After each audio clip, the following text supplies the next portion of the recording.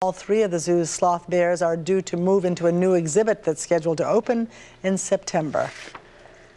Today's News 4 morning person has a contagious spirit early in the morning. Eric Banks works in the mailroom at Montgomery County Public Schools' central office. His co-workers say that he brightens everyone's day with his smile and his warm greetings.